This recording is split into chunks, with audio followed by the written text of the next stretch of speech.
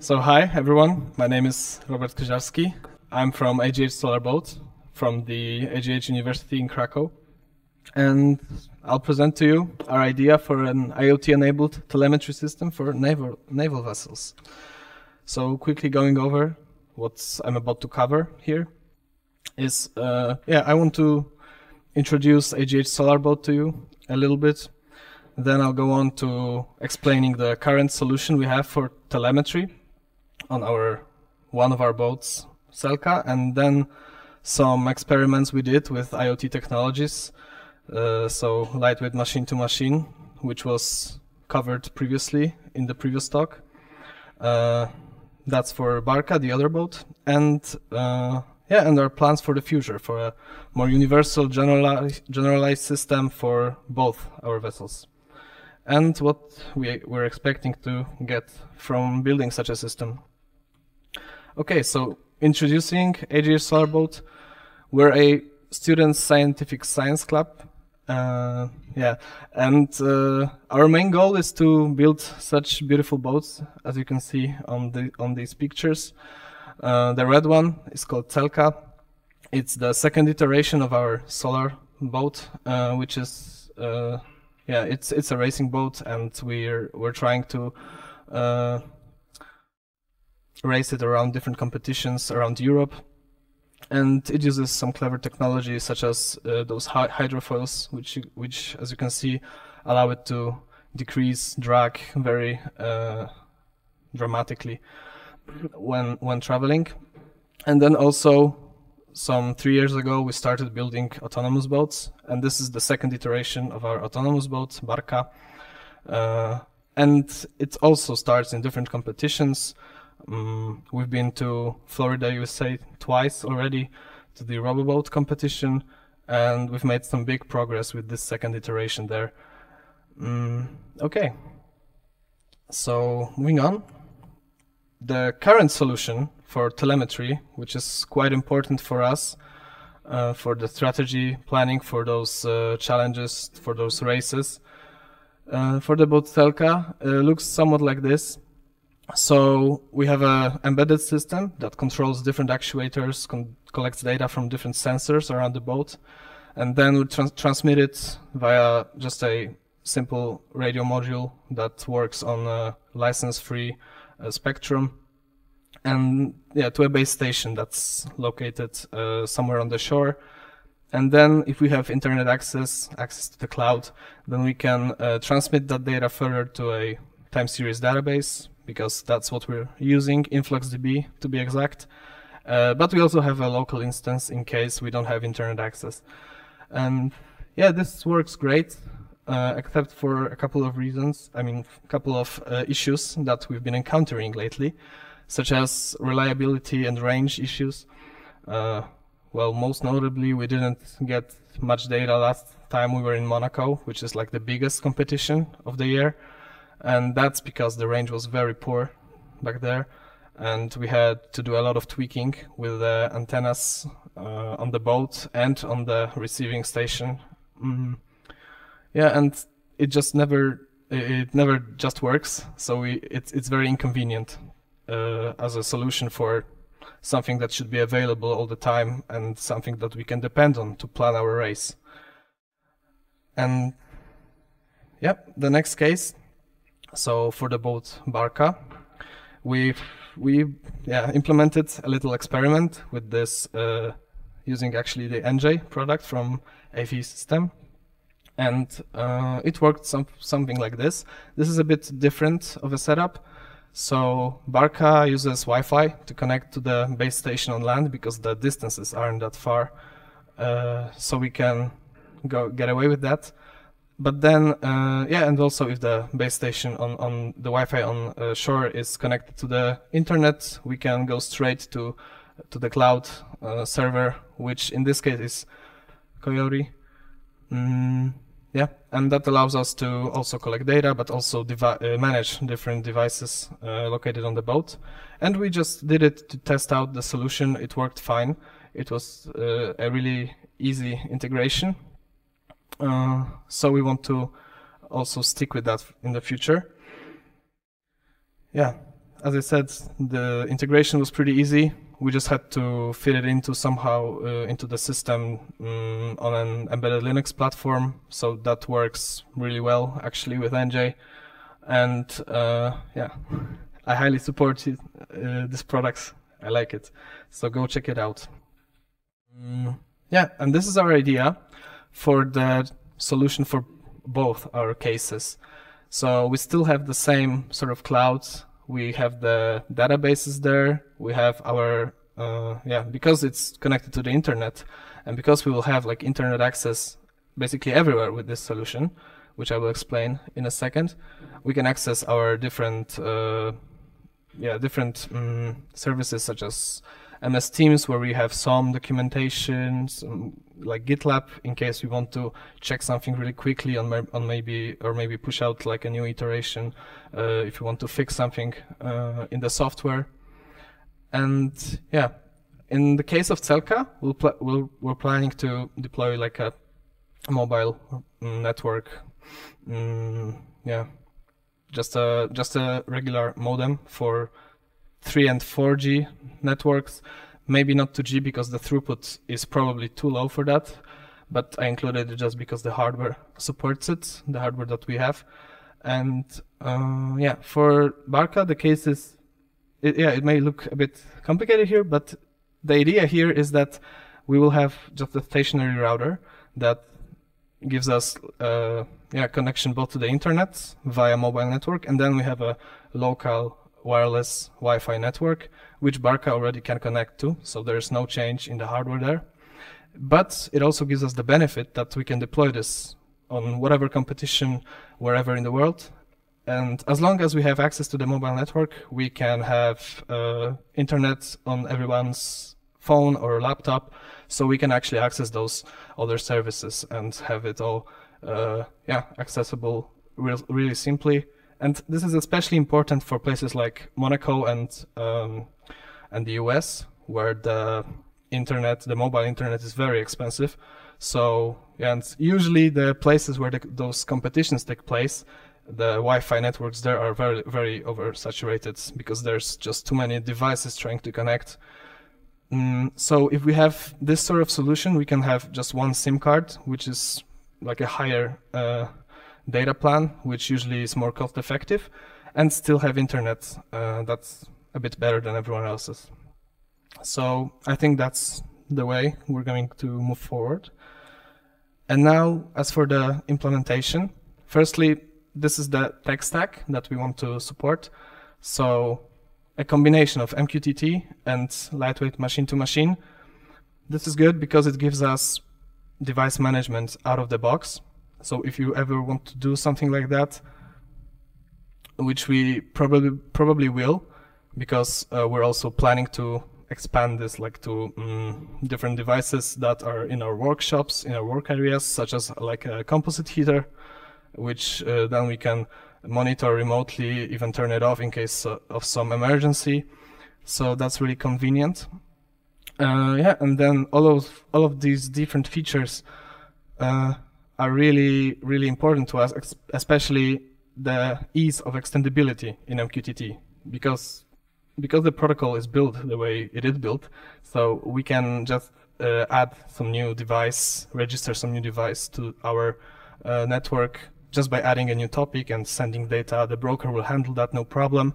And with the combination of InfluxDB, we also don't have to do anything crazy in the database because it accepts whatever it's sent.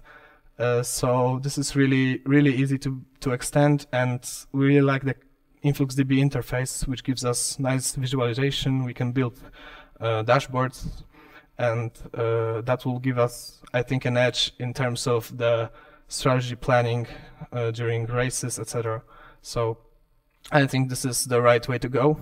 And then, of course, the integration with Coyote for lightweight machine-to-machine, because it's plug and play.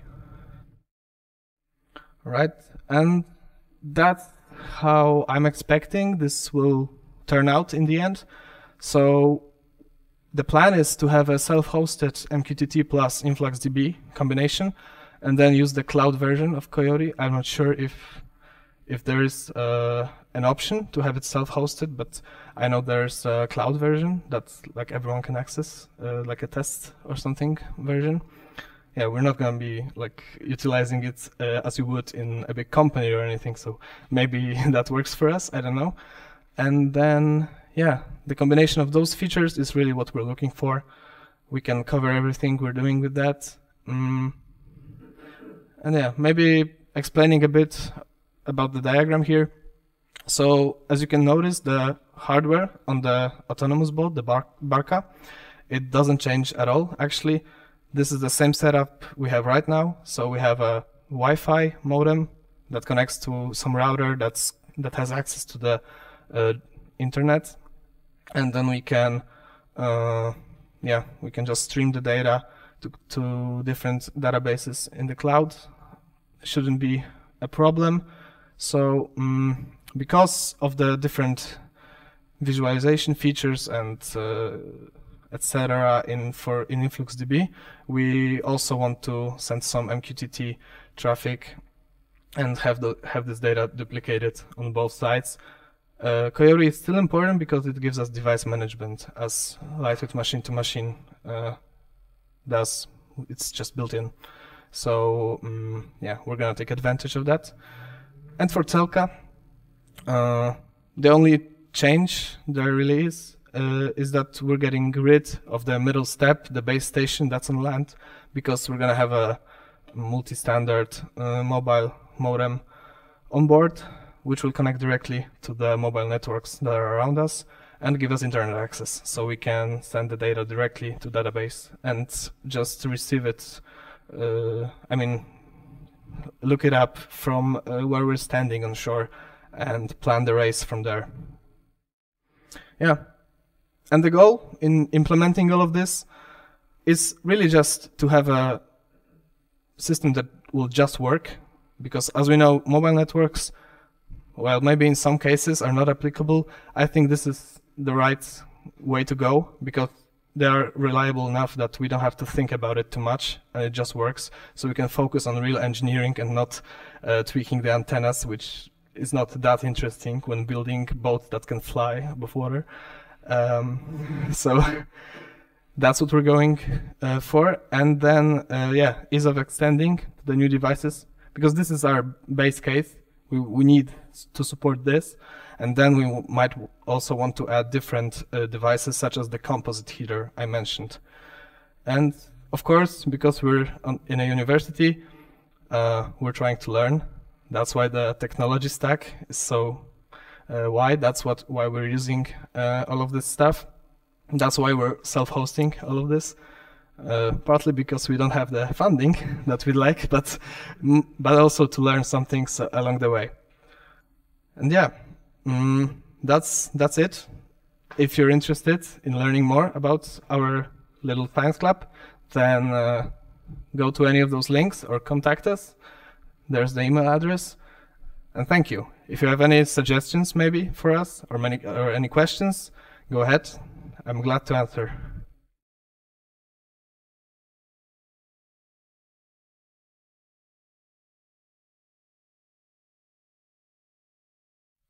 Okay,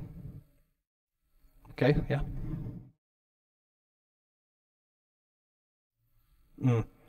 So the question is, how many IoT nodes are on those boats? Well, in case of Telka, maybe let's go here real quick. We're treating the entire embedded system, which is basically a network of CAN nodes. So we have the CAN bus in between them, and then we'll just have one like exit node, I guess, from that network to the general IoT. But depending on how we go about it, we might want to split it up so that the data collected on some of those CAN nodes is sent as like coming from that exact board. Then I think it's 5 like physical devices, physical processors, or 6. And yeah, if we just say that it's all coming from one boat, we can treat it as one. I don't think it matters to us that much, so it's either 1 or 5, depending on how you look at it.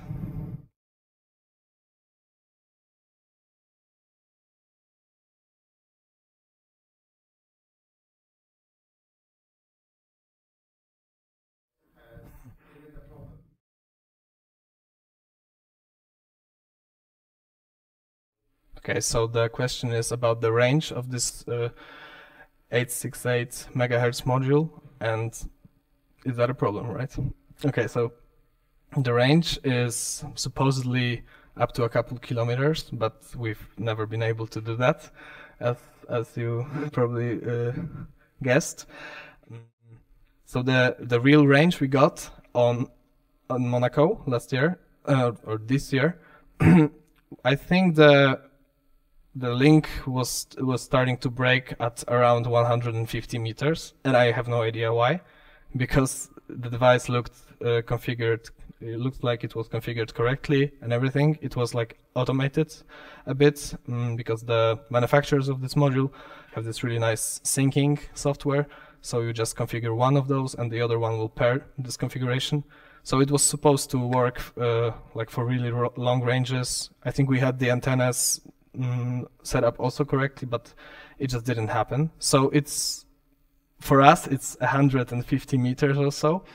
And yeah, that was a problem, because even in the challenges that were closest to shore, we just had the connection for like maybe 1/10 of the lap, and we really want to monitor it all the time, especially when like we get bad weather and the boat isn't recharging that much via solar panels, so we have to monitor the battery very precisely to get the most out of it. So yeah, that's sort of failed on us. But then we also get races in, for example, Netherlands, where the furthest distance from where we are, where we're starting the race, is like 30 kilometers. So yeah, that won't work at all. But I think they have good enough coverage that the mobile network solution will work.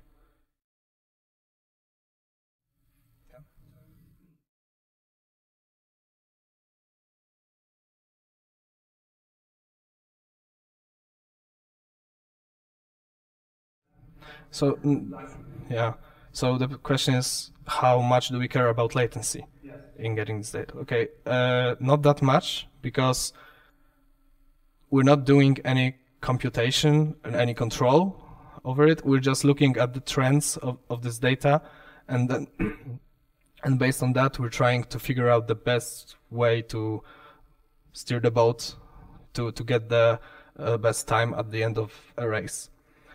And that's only for endurance races. So those races are typically around 3, 4, maybe 5 hours at most. And we're just trying to monitor it, just the trend of how the battery voltage is changing, how much charge are we getting in different parts of the course, etc. So the latency isn't crucial. It would be terrible if it were like a couple of minutes, but that never happens. So yeah, I guess anything's good enough for us, as long as the data gets there. And with this, it just won't. So that's a no-go.